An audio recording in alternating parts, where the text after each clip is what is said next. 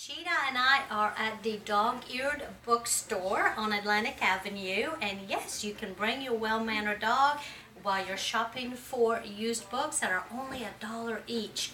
Not only that, but Dog-Eared also does a lot to contribute to our community. Here is co-owner Stephanie to tell us about that. Yeah, hey guys. So what people don't know, a lot of people don't know, is that we actually do a lot of donations to organizations around Raleigh and nationwide as well. So we work with the Boys and Girls Club of America. We also work with Methodist Home for Children. We work with Aiden's Angels, and we also do what are called Spirit Days for the local schools.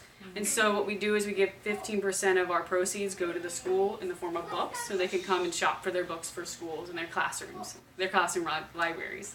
That is fabulous. Thank you very much. Of course, yeah. So come on out with your well-mannered dog and support the Dog-Eared Bookstore.